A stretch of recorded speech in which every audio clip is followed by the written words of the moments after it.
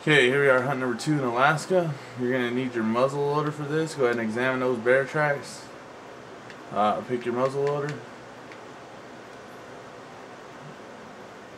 Go on down by the water. You'll scare the bears off for the first time. Go ahead and skip that. Move over this way. As you head over this way, you'll come down to the river and cross the river on the log.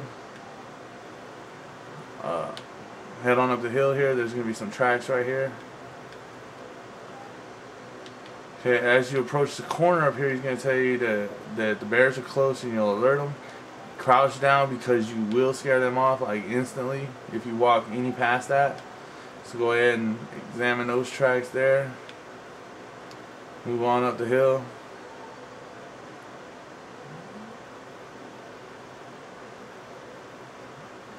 As you come up this crest up here, he's going to tell you that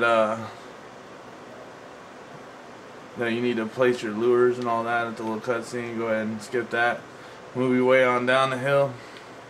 Right here by this tree, the far right one there that you can see in this view. That's where you're going to place your scent tracks. You do have to stay crouched. Kind of sucks because it takes a long time to walk down there this way. There's 3 animal tracks down there. By that, we can either do it at the one, we can either put our bear scent on the one by this tree, or we can put it at the ones that are a little further away. I'm not sure if it makes them go any further, but we're going to try it out and see if we can get a little bit more of a lead on the bears when they try to run off. Now there's 1 animal tracks here. I'm trying to remember where the other one's at exactly. I know there's one. Right around in here somewhere is some foot tracks.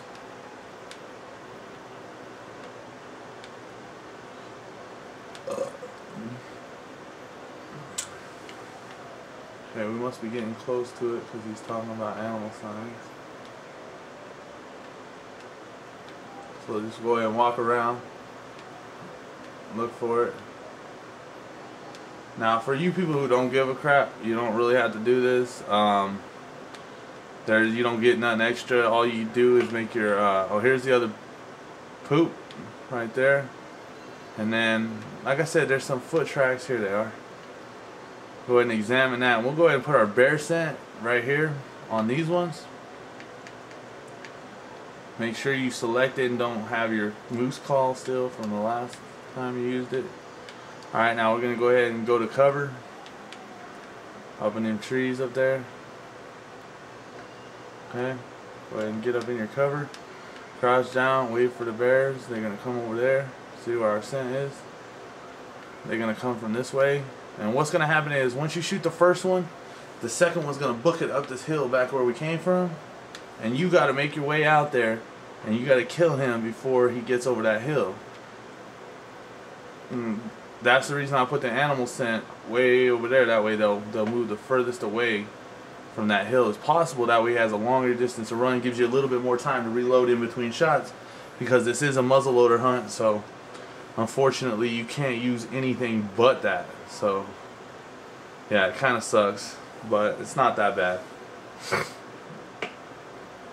we're gonna go ahead and wait for their asses to get up there. They go super slow, which is what really sucks. If you skip this checkpoint. Okay, so we're going to let them watch. Now watch that back bear, because sometimes he will turn and go back like he is right now. And you need to take him out, which I didn't manage to do. But you pretty much get the point. Just shoot him. As soon as it's... Okay, hold on. This one's running off here. I wounded the other one, so let's see if we can get them both. Okay, I wounded that one too. So now they both slow. So I'm going to get this one that's a little further up first. I don't know why I'm using iron sights. Okay, we got that one. Now this other one's going real slow right here beside me. So it shouldn't be much of an issue to get him either. Go ahead and reload and take a shot at him when we get the chance here. Okay, there we go. We got them both. I didn't even know that you could do that, to be honest with you. I've never wounded them like that, but there you go. For this hunt here.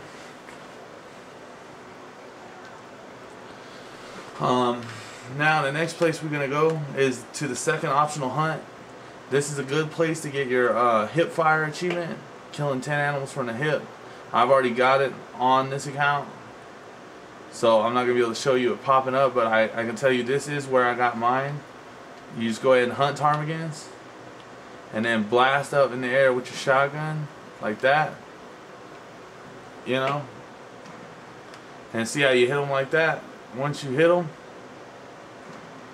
it'll count. Every one of those you hit like this, just shooting randomly up in the air, every one you hit will count. So once, if you haven't got any of these, once you get your count down to 10 left, you should get your achievement for the hip shot.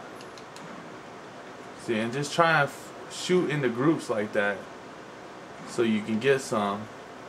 You won't always get some, but you know, it's not a big deal. You got plenty of time. You get like 2.5 minutes for this spot. So just, you know, like I said, just try and get it down to 10. Once you get it down to 10, sometimes you can get a couple at a time. I don't know how I didn't get any right there or there. But basically, yeah, you can just go ahead and hip fire right here. And then once you're done doing that, just go ahead and restart from checkpoint and restart this hunt. So see, I need 2 more. See if we can get them right here. Apparently I didn't hit a single one. That's amazing to me.